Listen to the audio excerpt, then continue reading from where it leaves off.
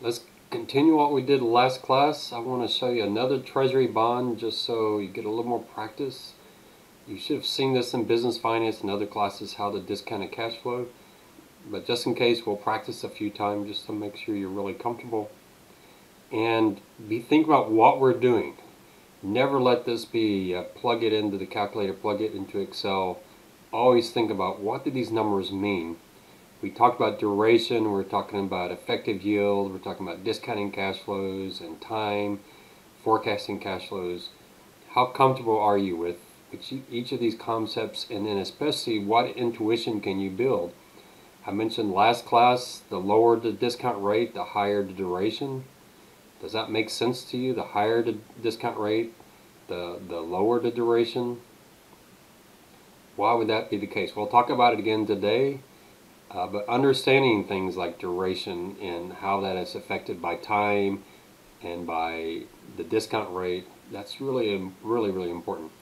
In corporate bonds, we'll bring in the spread and the spread risk and spread duration, although we won't use spread duration in this class, but just it adds another element of the credit side. And then if we have time, we'll look at the stock market and look at valuing stocks.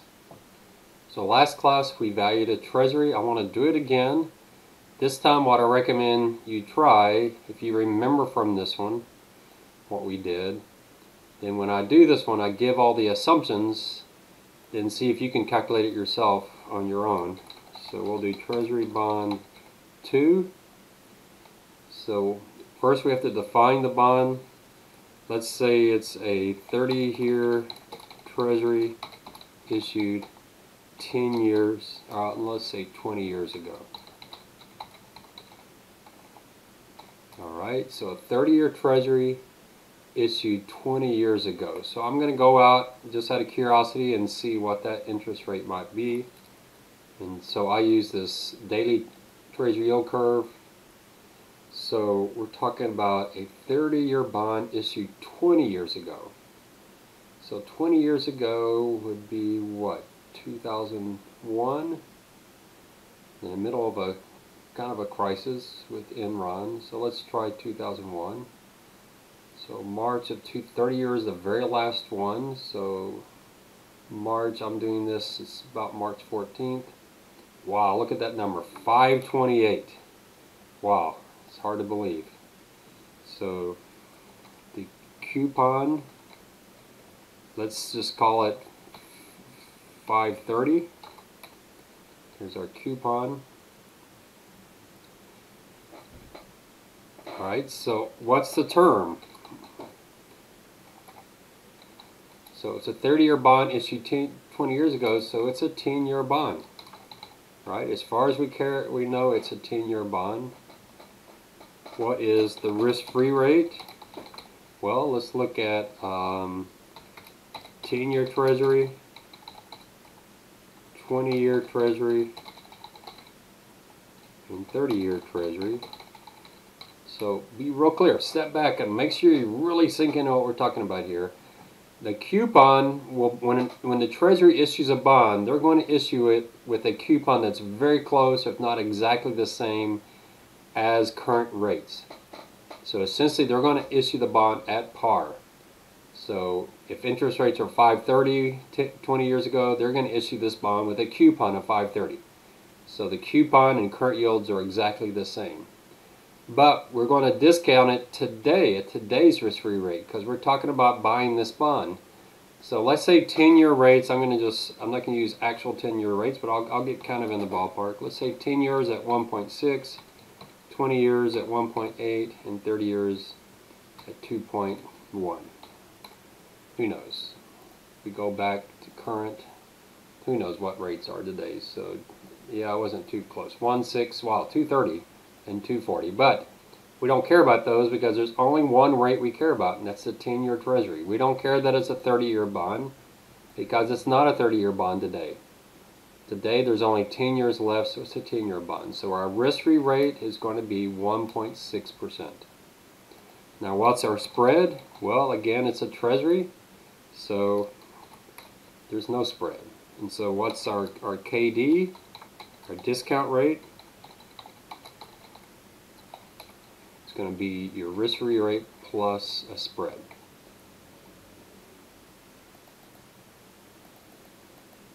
.6%, but we need the effective yield. Remember the effective yield, we're going to take 1 plus KD, and we'll always divide by 2.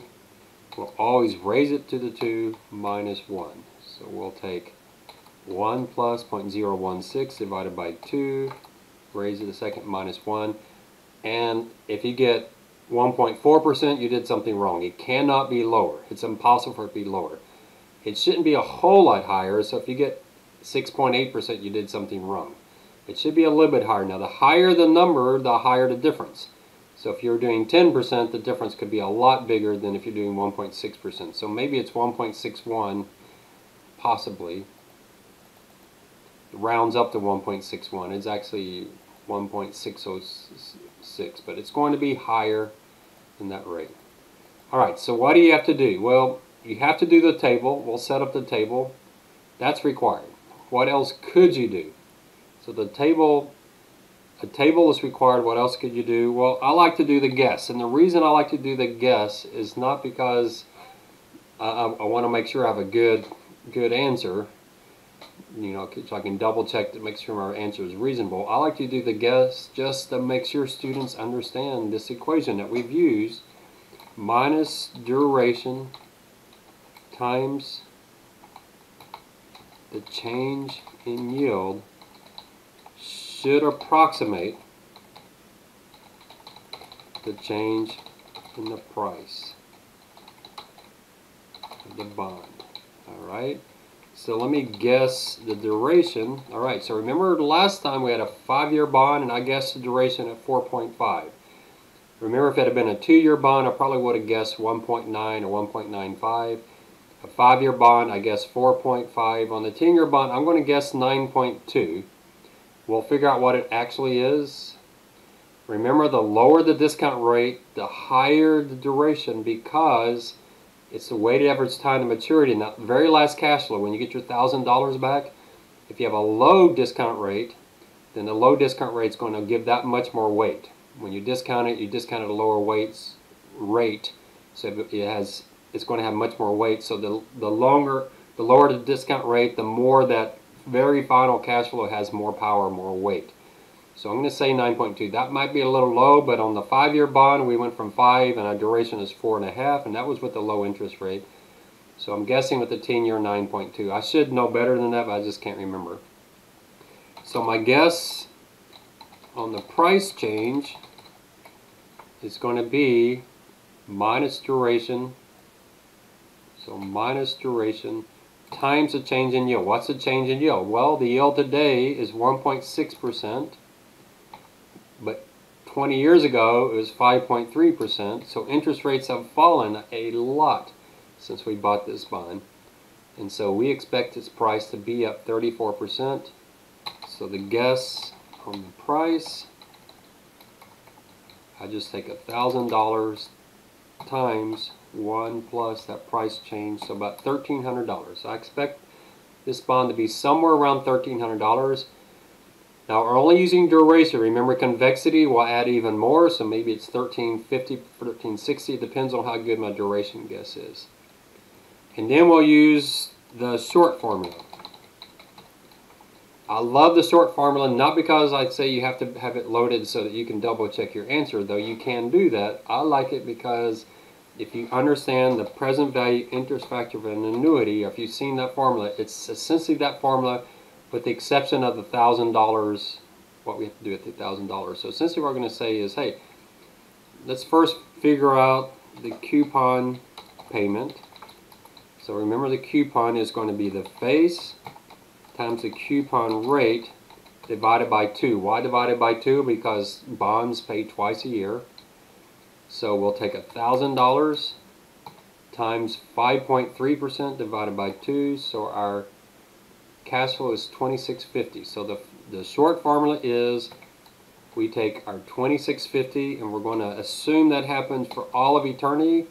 So we divide by our discount rate. Here we have to take our discount rate divided by 2 because we're getting these twice a year. So the value of that $26.50 that we received every 6 months, if we were to receive that for all of eternity, it would be worth $33.12.50. Now that's just a coupon. We're also going to get the $1,000 back, but in 10 years we will not get infinity of the $26.50. So we got to subtract infinity of the $26.50 after 10 years. So we'll just do the exact same formula again. B15 divided by B6 divided by 2. And then, now if we did this, obviously we're going to get exactly $1,000. Why? Because we took this and then we subtracted this, so that's going to equal 0 and we added 1,000. But what we're going to actually do is take all of this and discount it back to the day. So what is that? That's 1 plus my discount rate divided by 2 raised to the 20. There's 20 periods. When I do that, I get a price of $13.40. Well, that's really close to my guess. So my duration is probably a little bit high, what we'll see, because expecting with convexity, I would have expected this to be higher. We'll see. We'll see if we did it correctly or not. So there's your second guess. Your third guess, or your third approach, can be your calculator. That's fine. I don't even try it in Excel. I'm sure Excel has the function to value this bond. I just never use it. So to me, you saw that in a couple classes ago when we did standard deviation, beta, correlation. We did it by hand. I don't know how to encourage you to learn these formulas so that you can do them in Excel by hand. Don't use the functions, that you can do them by hand. Make sure your brain knows exactly what the function's doing. If you're constantly using the function in Excel or in your calculator and you're really not sure what they're doing, you don't really understand finance, because your brain's not wrapping around the actual calculations. And it's those actual calculations which is where our theory is. So you've got to know these formulas. So you've got three approaches here to get a good guess. So let's try this one. So remember the table. You have time, then you put the cash flow in there, then you have the discount factor, and then you have the discounted cash flow. And if you want to, you can calculate the duration. That's not required on the exam, but if you want to impress me, I've had some students put it on their exam just to show off. I love it when college students show off. Those students usually do extremely well in interviews. So you got the students that say, let me learn exactly what I need for this class and nothing more. I want to graduate not knowing anything more than exactly what I need for every class. And that's the stressed out student who hasn't had much time and they're just trying to get by. Then there's the student that says, hey, what they teach in class is fine, but I want to go beyond. Go beyond. Push yourself. And that's one good way to do it is go ahead and learn how to calculate duration now. Don't wait until you take the CFA exam. All right, so on time we're going 10 years. So we're going to take 6 months out, and then we'll take 6 months out and we'll add 0.5 to that. And we'll just copy that down. We have 20 periods. So 10 years is going to be 20 cash flows, right? Because we get them every 6 months. So our first cash flow will be $26.50. You can copy that all the way down. Actually, the best way to copy that down is just double click on the corner there. And then that's my cash flow every 6 months, except for at year 10 we get our $1,000 back. All right. Now what's my discount factor? My discount factor is going to be 1 plus the effective rate raised to time.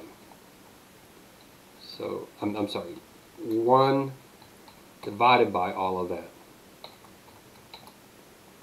Alright, so plus 1 divided by 1 plus my effective rate, and I've got to lock my effective rate in, raised to the time, and I should get something slightly below 1.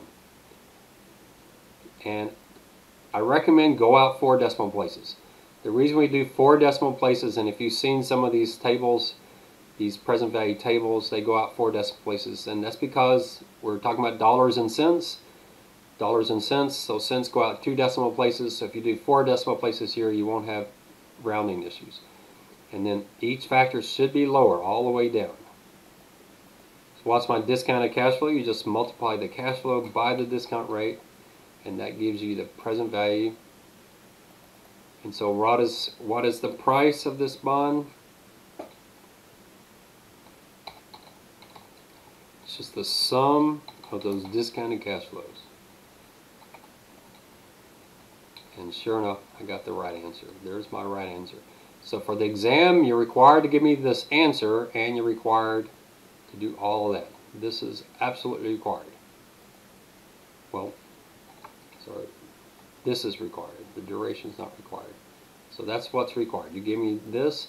If all you give me on the exam is this, because you plugged it into your calculator, you get 0 points, even if you're right to the penny. All right? If you do this short formula, I might give you a little bit of credit if you show all your work, but you will not get full credit. The only way to get full credit is if you show the entire table. All right?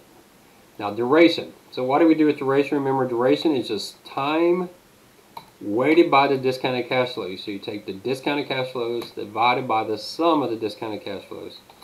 And that gives you your weighted time to maturity. And so your actual duration is just the sum of those. See how close I got. Oh, wow, I was way off. And I thought I was off. Wow. Now, let me show you again. If the interest rate rises, that duration should fall. So let's go to 20%, and you can see the duration falls dramatically. So, boy, I just had bad memory. I should have known. It is somewhat exponential as you go further in time. The difference between the maturity and the duration gets wider and wider and wider, and I should have known it would be below 9. I'm surprised it's 8.22. But how did I know I was way too high on the duration? Is because my guess on the price was so close to the actual price, and there should be some convexity there. So if we use the 8.22, you can see my guess would have been 1304. That extra 36 bucks, that's the convexity of the bond. All right, so we've priced the Treasury now, but you notice I've done more than just price the Treasury. I'm constantly inundating you with learn more, really know it, understand it. So can you conceptually explain why duration falls when we increase our discount rate? If you increase your discount rate, the weight of this last one, look at the weight here, this divided by that is 65%. So 65% of the cash flow, this discounted cash flows, is that 10th year. And if we increase our discount rate to 20%, this last cash flow is now only 41%. So that weight on year 10 is much lower the higher the discount rate. All right, so I remember on the CFA exam they would ask that question, and boy, it took me a while for my brain to really wrap around why duration falls when interest rates rise. But that's why you see why I have you do the table. When you do the table, it becomes pretty obvious. Each one of these is weighted by the cash flow. The higher the discount rate, the lower the weights the later years are going to have, because the discounting function was going to reduce those dramatically, and the earlier ones will have more weight, and so your duration will change. And it's pretty material, right? If we jump up to 20%, it drops down to 6 years.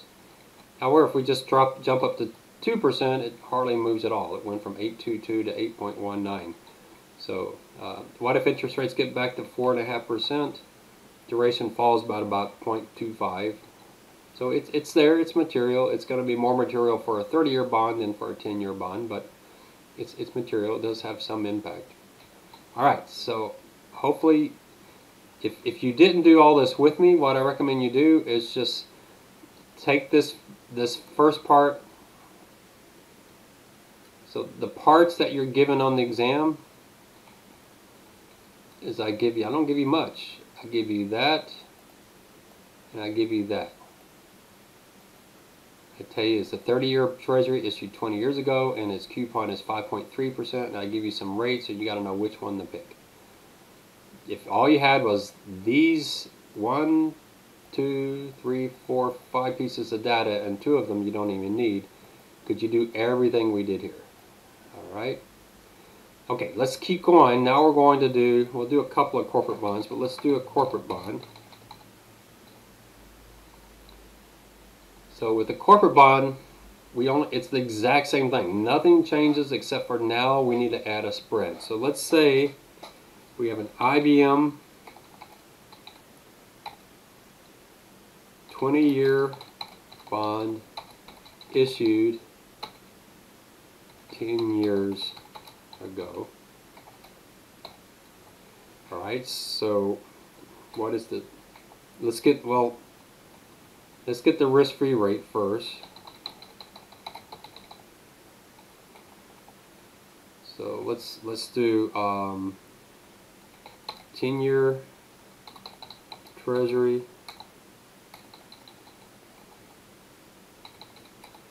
20-year Treasury, boy I can't type, and 30-year. So 10 years ago was 2011. So let's go to 2011. Go down to March, so we know it's 10, 20, 30. It's the last one's March. I'm on the 14th year, so 10 years ago, 336, 425, and 452. So 3.36%, 4.25%, and 4.52%.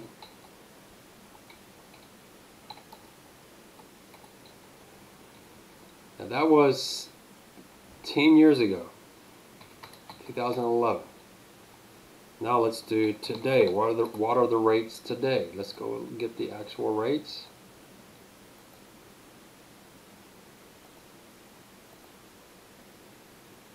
So today the numbers are much lower.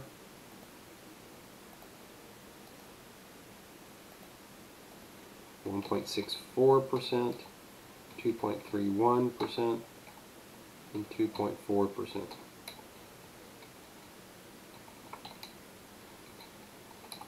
Alright, and let's do some spreads. Now one other thing I've got to tell you, this IBM bond was issued 10 years ago, it's a 20-year bond.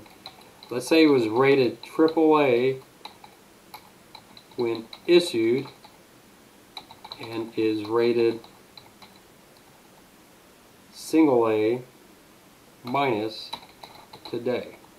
So let's do some spreads. Let's do the AAA spread. Let's do the single A minus spread. Let's say 2011, let's say the spread was 25. Oops, don't want 25. We don't need decimal places. 25, and let's say this was 105. And let's say the day it's 20. And oops, same issue. Let's say 20 and 95. Alright. So if I give you all of this information, you've got a lot of information. Now do you know which of this information is not important? So I'll tell you the coupon. What is likely to be the coupon? Well, 10 years ago this bond was issued and it would have a coupon really close to its current yield. Well, 10 years ago it was a 20-year bond. So the risk-free rate would have been 425, and it was AAA rated, so the spread would have been 25. So I'm going to guess that the coupon would have been 4.5%. 0.0425 plus 0.0025. 4.5%. Now how do I know that the spread is 0.0025? Remember, you convert from spreads to decimals by taking the spread in basis points and dividing by 10,000. Alright, so 25 basis points is 0.25% or 0.0025. 105 basis points is 1.05% or 0.0105. Alright, so you just divide by 10,000. So the coupon, I give you the coupon, but you can somewhat back into the coupon just by doing, looking at what the risk-free rate would have been 10 years ago and what the spread would have been 10 years ago. But now what is the rate today? So we need the risk-free rate. Alright, so what is the term? What kind of bond is this? It was issued 10 years ago, and when it was issued it's 20 years, so that sounds like it's a 10-year bond. We have 10 years left. So what is my risk-free rate? Well, we don't care about this column at all. We're only looking at today, so the 10-year Treasury is 1.64%. And what is my spread? Well, it's a 10-year bond. I should have done the spreads a little bit better here. Let me do it a little better. Let's do the spread for a 10-year and the AAA spread. Well, then let's say for a 20-year, and it's AAA spread for a 10-year, single A spread for a 20-year. A minus spread for a 20-year, A minus spread for a 10-year. So let's say this is 20. Come on, Bill Gates. So let's say this is 20 and 15, and let's say this is 190. All right. That's what. Remember, we talked about the term structure of credit spreads. Now, we may not have talked about it, but there is a term structure. Remember, term structure just means how do rates change given different maturities. So we know the yield curve has a term structure. Longer term rates tend to be higher than shorter term rates. That's for the risk-free rate. The same thing is true with credit spreads. Longer term bonds have higher spreads than shorter term bonds. So the 20 years should have a higher spread than the 10 year. All right.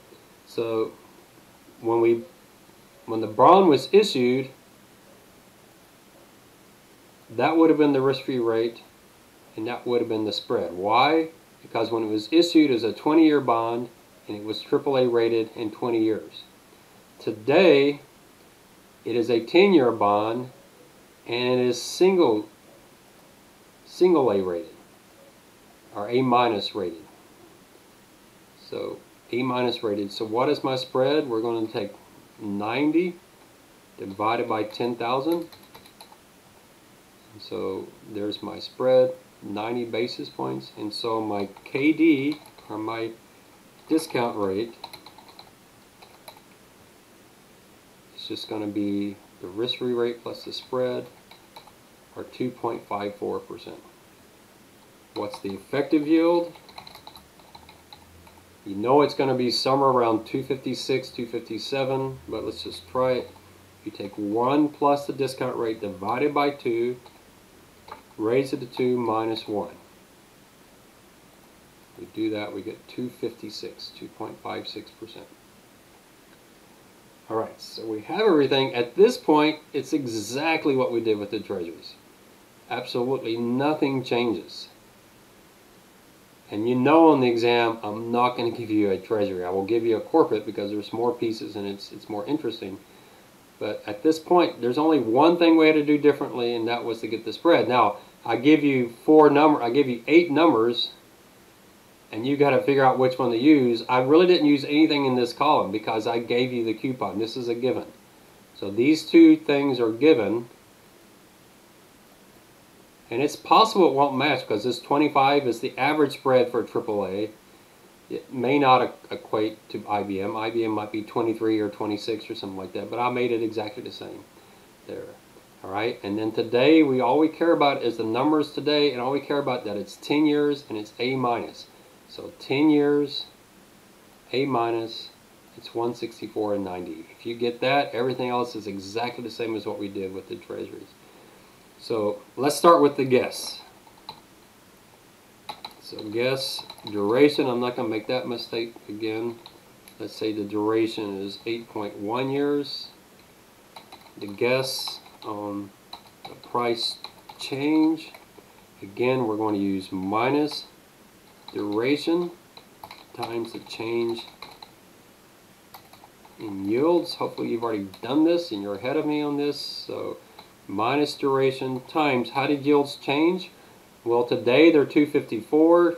Use the KD, not the effective rate. They were 450 when this bond was issued, so interest rates have fallen about 200 basis points. We're looking like 16.3% or 16% or so. We expect this bond to be up, so the guess in bond price is going to be $1,000 times 1 plus that, so about 1158.76. That's my guess. All right. Then we'll use the short formula. So remember on that, it's pretty well. Let's get the coupon first. The coupon payment. So remember here, you're going to take the face times the coupon divided by 2. We always assume that the face is $1,000. So just normal. $1,000 times the coupon divided by 2. I should get $22.50 every 6 months. Right? So the short formula, what does it say? Take that cash flow, and let's assume we get it for all of eternity. So we take the discount rate divided by the discount rate divided by 2, plus we'll get our $1,000 back, plus that exact same thing, just type it again. B6 divided by 2. I don't know why I have so many decimal places.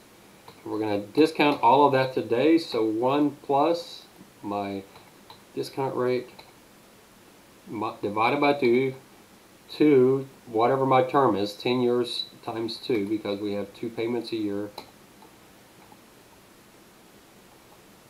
Oh, you see my one error, I said plus there, I should have said minus. So we have the coupon for all of infinity, not discounted, and then all of this discounted from 10 years out. What do we discount? The $1,000 that we get back, but then we subtract out the infinity of the coupon.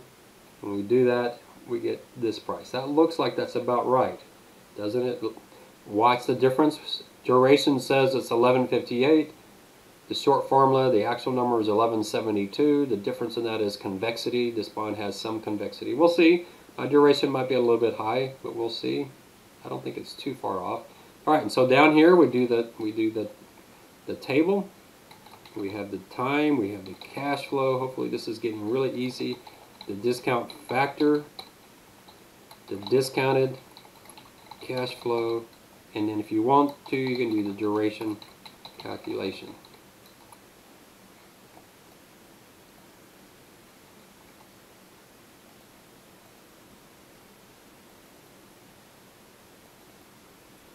So again, time, we start at month 6, so that's half a year.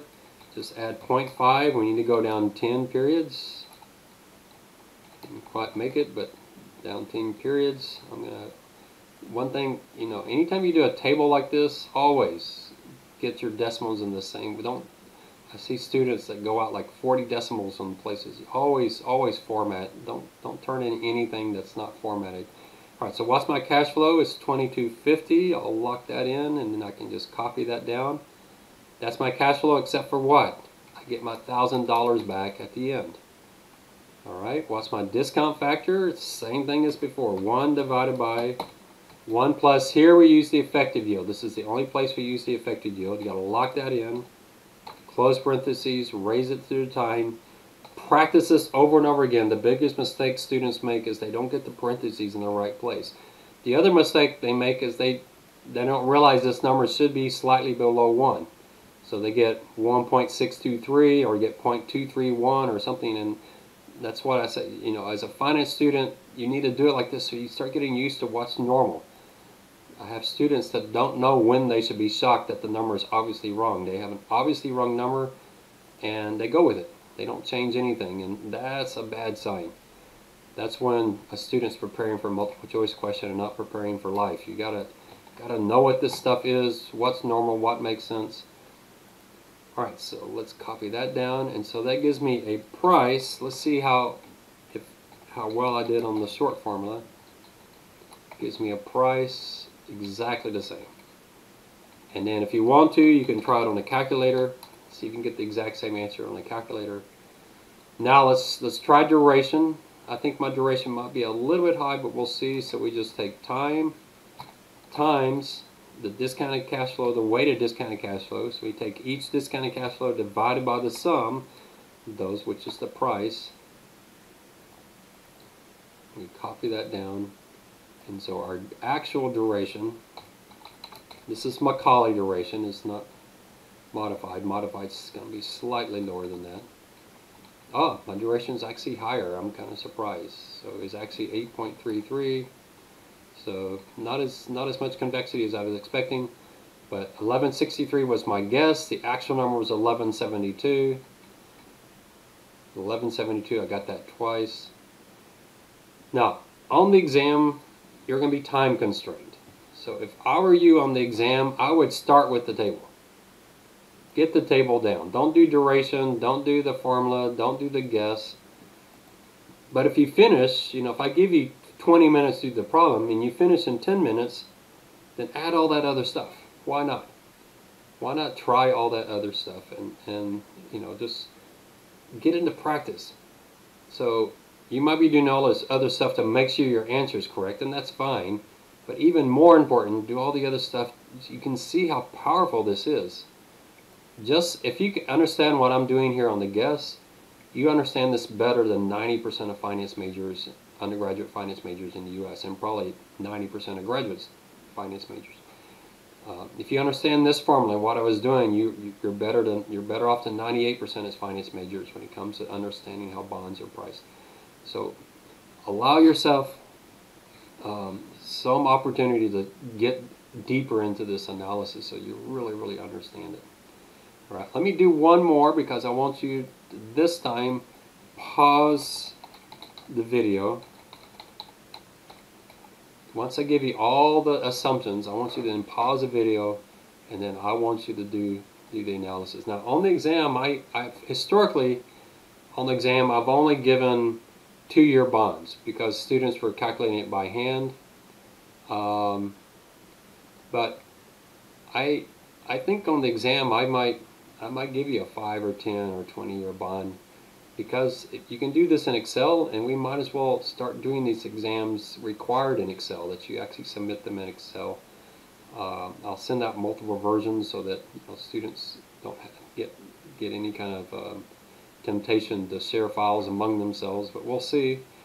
I can create 60 different questions pretty easily and grade them pretty quickly. So everybody can have their own unique question. That's the advantage of everything electronically.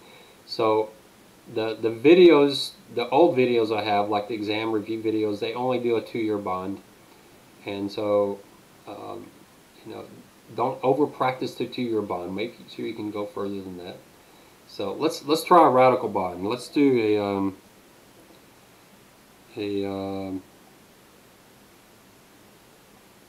well, this doesn't really exist, but we'll do it. A 50-year bond issued 20 years ago. It was AA rated at issuance and is BBB minus rated today. Alright, I'm going to copy the stuff from the other page just so I can get it in here.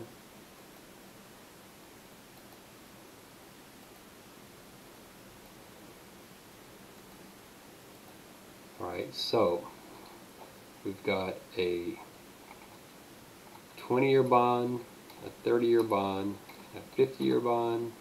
We've got a spread for 50 years, a spread for 30 years, spread for 50 years, spread for 30 years. This was at issuance was AA, and today it's BBB minus.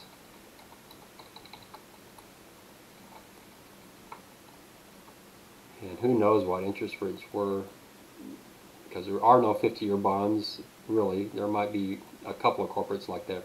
Now, there are some countries, and there are, I think Argentina has tried this, I forget which countries. There are some countries that are trying infinite bonds. So remember I talked about that coupon. If that coupon went on for all of infinity, there actually are governments that are issuing infinity bonds that have no maturity. They just keep paying the coupon over and over and over again forever and ever and ever. Those bonds are much easier to price than the ones we're doing, because then you just take the cash flow divided by the discount rate. Very, very simple. So let's say, wow, we're talking 20 years ago, so that's 2001, right? And so, wow, 2001 rates were much higher, so we'll say 4.25, 4.6, 5.25. We'll keep the spreads. We'll raise them a little bit. Well, no, probably a lot more, because 2001 was in the middle of the Enron fiasco. Oh, even more. This is a AA bond, triple B, probably 210 back then. And today, probably 35, 30,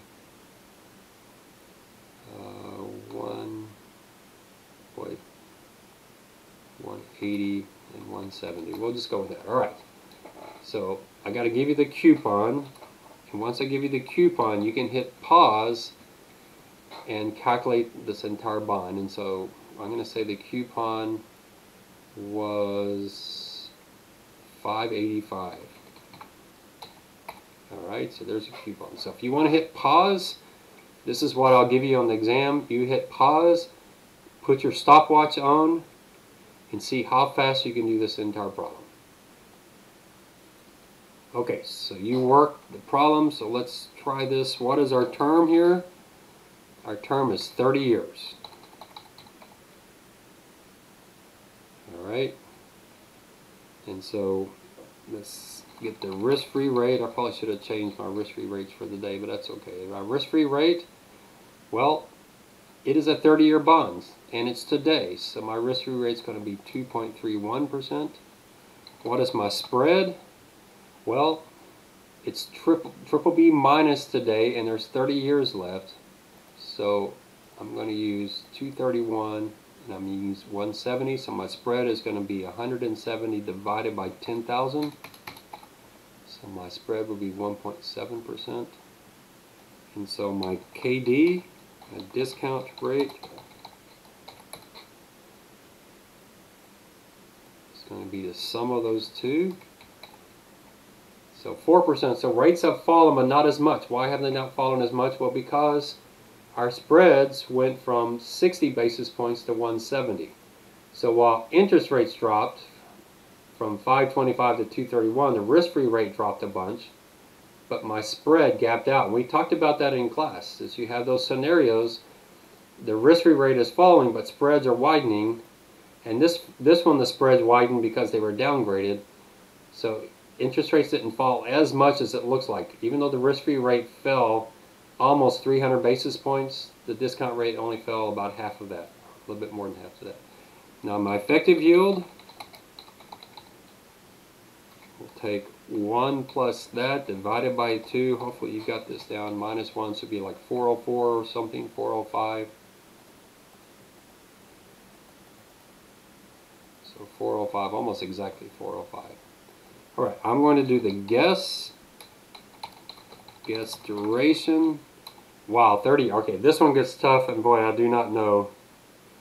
With 4%, I'm going to guess 18, but we'll see. I'm probably going to be way off on that, but we'll see. 18 years.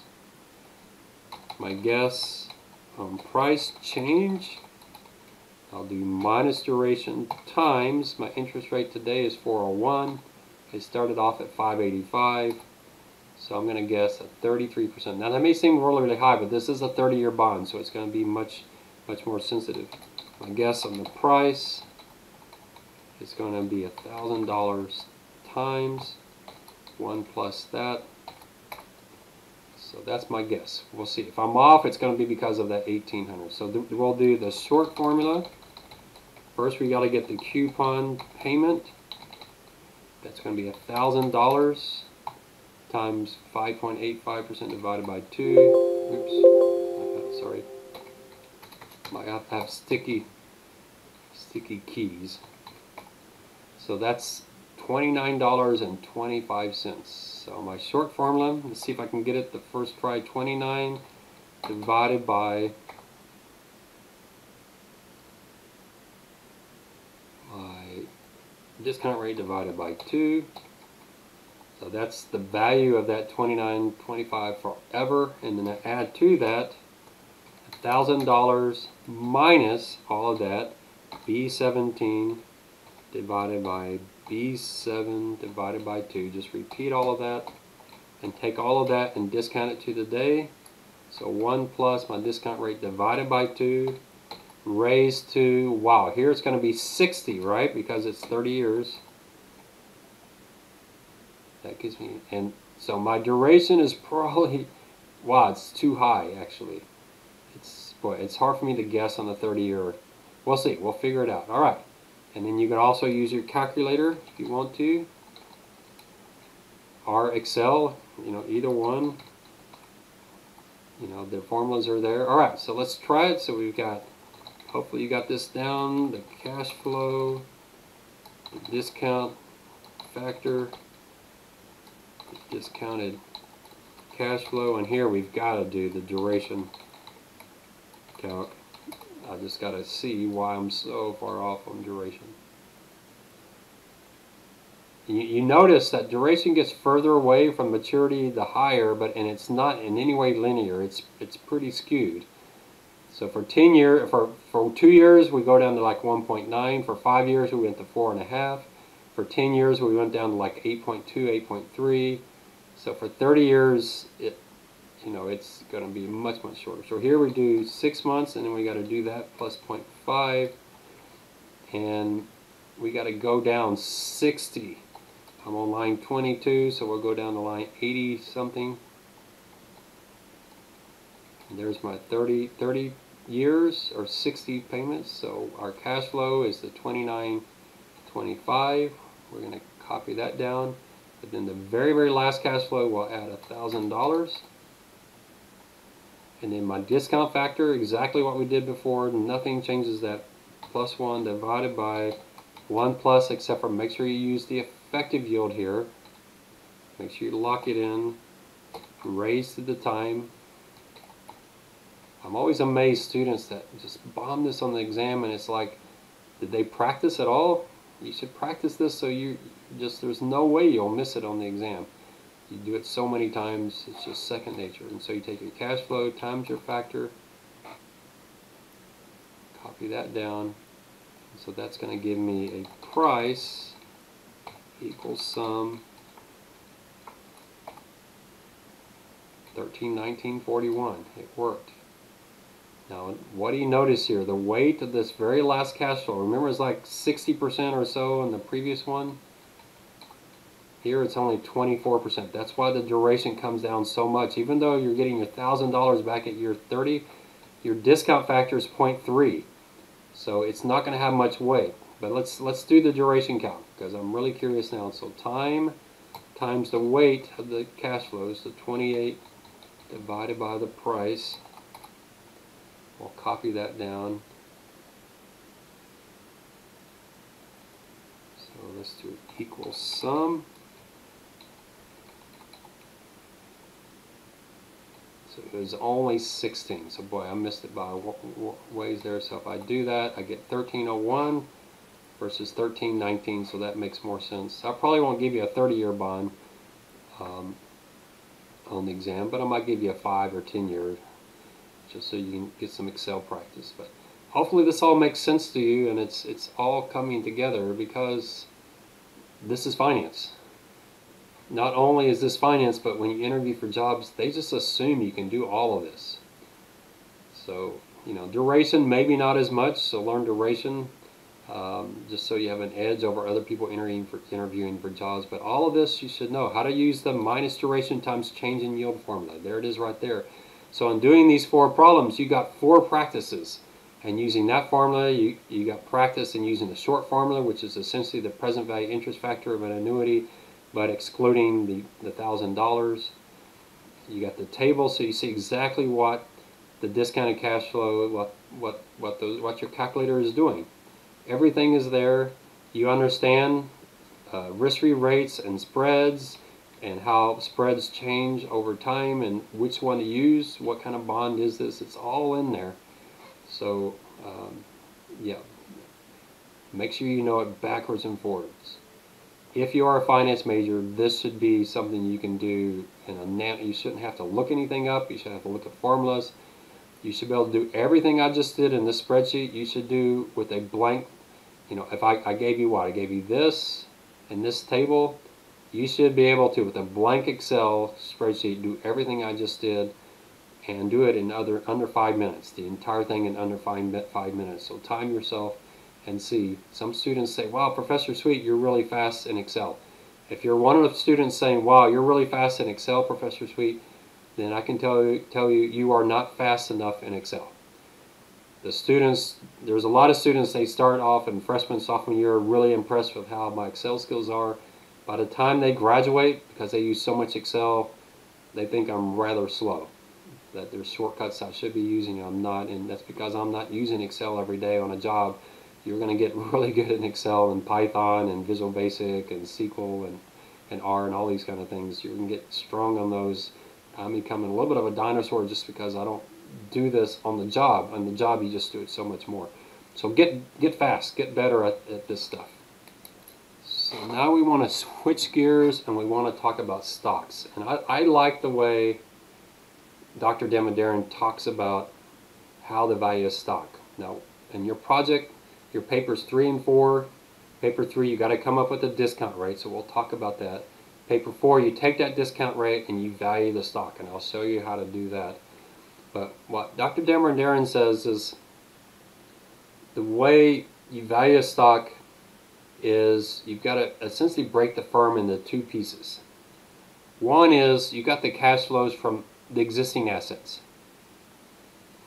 So that's their kind of normalized current returns. That's like Walmart if they never built another store. It's Nike if they never went to China and started expanding into China. Or Walmart if they didn't expand into Latin America. So the existing assets without anything new. So what's the value of those existing assets? Just the business as is. I'm actually going to show you a formula I like to use to determine that. Dr. Damodaran does not like the formula that I use. I've heard him badmouth it, not because I use it. He doesn't know who I am, but he's talked about a formula almost exactly what I'm using, and he disagrees. I'll tell you why I disagree with his disagreement of mine, but one of the models we'll use really is trying to do this, trying to value the firm as is. The next thing, well, there's actually 3 parts here. The next part is the value of growth. Expansion. What are they going to do to expand the business? So reinvesting in a business, the net effect will determine the value of growth. So what is that value of extra growth? So he looks at what they're reinvesting in the firm. And then the very last thing is steady state. At some point, you take what they're currently doing plus what new they do, and then they come to a steady state. They can't add anything new. They've saturated the market. They're everywhere they're going to be. If they build a new store, they're going to be tearing down an old store or closing down an old store. They've already gone globally, as global as they can be. They're there. It might be like Campbell's Soup or Coca-Cola, although those firms are trying to expand by buying other brands, but it's hard for them to really expand. They're pretty saturated in what they do. Maybe China, maybe India, but even Coca-Cola and McDonald's are pretty global companies. So there may be some firms out that are already at their steady state today. Their cash flow from existing assets is their steady state because they don't have any growth assets. So he says we value those, and that's what he's talking about here. And then the last thing you have is the risk. And the risk is captured through your discount factor using beta. So exactly what we're going to do, we're going to do it slightly different than this. We're going to use some simplified formulas. In my security analysis class, we will actually try this formula and try to value the firm with this exact formula. But in this class, we're going to do it a little bit more simplified. So the intrinsic value is simple.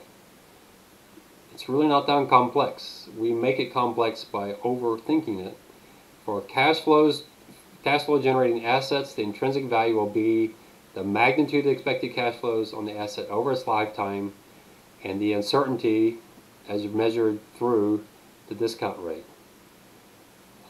The IT proposition is if it does not affect cash flows or alter risk, don't value it. So some people talk about, wow, they've got some synergies, they got the Elon Musk factor that you got to bring in, or the Warren Buffett factor. That's fine, but if you already have Elon Musk and Warren Buffett in your cash flows, if it's already there, don't add the IT factor, the extra factor in, and say, well, I'm going to add another 10% because of Elon Musk. Well, no, put that into your forecast of cash flows. What is he going to do that's going to increase the cash flows? You don't add a premium just because Elon Musk is sitting there. You put the Elon Musk into your cash flow. The DUB proposition: for an asset to have value, the expected cash flows have to be positive sometime over the life of the asset. There are some businesses like Uber that people are real excited about. Wow, there's a lot of growth here, but they have negative cash flows. They've got to spend more than they're bringing in. I really worry about Netflix. I know the stock market loves Netflix, but my word, they're cash negative, and seriously cash negative. I don't know, the last time I've checked on Netflix, I'll type it in really quickly here, but boy, pretty amazing. Pretty amazing the cash flow. I know they're trying to do all this new programming, and they say, well, that's really important, so probably is, but the new programming, what is it going to do? You know, their cash from operations this year finally went positive, so that's pretty cool. That's pretty interesting. But for the longest time, their operating cash flows were negative $2-3 billion. So they were spending a lot. So now it's positive, but is it positive enough that it's going to make up for the tens of billions of dollars they've been investing? I would guess this last year their cash from operation was probably positive because of COVID. Because of COVID, they could not actually produce programming. I've seen some articles on that. So it may be possible once COVID's over that you might actually see another large negative cash flow when they can finally actually start doing production again. And so we'll see. But yeah, for Netflix is doing all this new program for what? To get new users? How many new users are they going to get? I saw an article that Netflix might actually clamp down on people sharing passwords. That would be interesting to see how their customers actually react to that. But they've got to get a good growth in customers. So if they're spending $10 billion over a matter of 3 or 4 years to produce new programming, they got to make that up somehow with new users. And so yeah, it's interesting. So they're going to somehow get positive. They can't be spending more on new programming than they're bringing in new customers. And then the don't freak out proposition: assets that generate cash flows early in their life will be worth more than cash flows that generate cash flows later. That's just the time value money. The latter may, however, have greater growth. So, you know, it's exactly what we did with bonds. With the bonds, we lined up the cash flows and we discounted them. If the maturity was in 10 years, then that maturity value is more valuable to us than if the maturity was in 30 years. So it's not radically different. The big difference between stocks and bonds is with the bond, it's a contractual cash flow. You know exactly what you're going to get, and it's not going to grow. It's not going to change. It's not like the Treasury is going to pay you 2%. They say, hey, we're having a really good year.